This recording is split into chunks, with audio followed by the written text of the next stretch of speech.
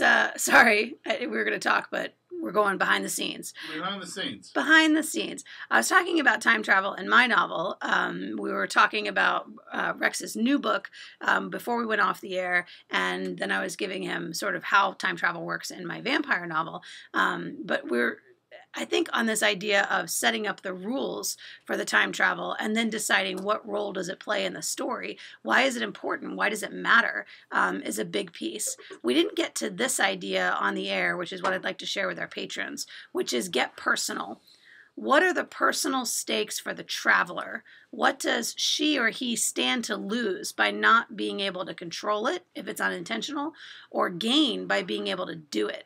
And I think this is critical in stories like Outlander, where Claire doesn't know how to get back to the 1940s. But when she has the opportunity to do it, she chooses not to. She chooses to stay where she is because she knows she can't take Jamie with her, right?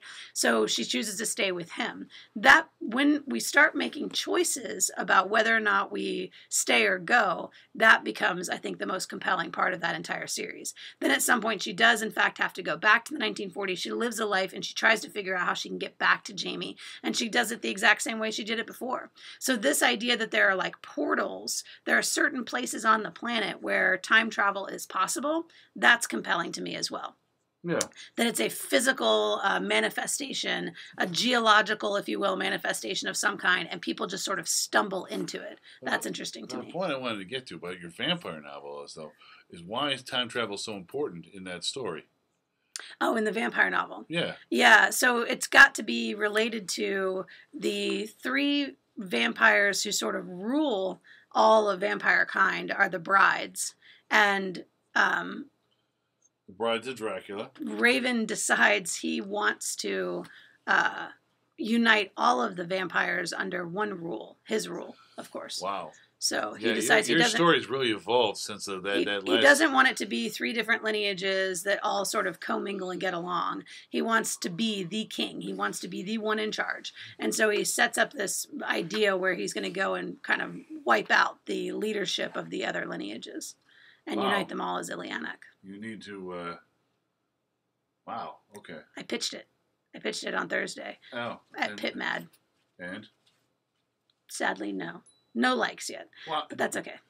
I was looking up Pit Mad. It didn't seem like there was many people there. There weren't a lot of agents there. And I wonder if it wasn't specific genre, because I saw quite a few like young adult and children's stories. So I'm wondering if some of the agents that were there were like focused on young adult stories. Yeah. Anyhow, we've just been babbling along here, but that's what you get with behind the scenes, right? If you're writing a time travel story, send it to me. I would love to see it. I'm definitely in that realm of reading as much time travel as I can. Charlie said, I don't know why you do a whole episode on time travel. There aren't that many time travel stories. Yeah. Yes, there are. There are. Thousands. We get excited about the idea that we can maybe go back and correct our mistakes. We get excited about the idea that we can see the future and maybe have more optimism when we come back to our current circumstances. There's all kinds of reasons that time travel is exciting to just consider and think about. It must be dangerous or the Chinese government would not have banned it. Absolutely. Thank you for being patrons. Thanks for being part of our show. We appreciate you. Have a great rest of your weekend.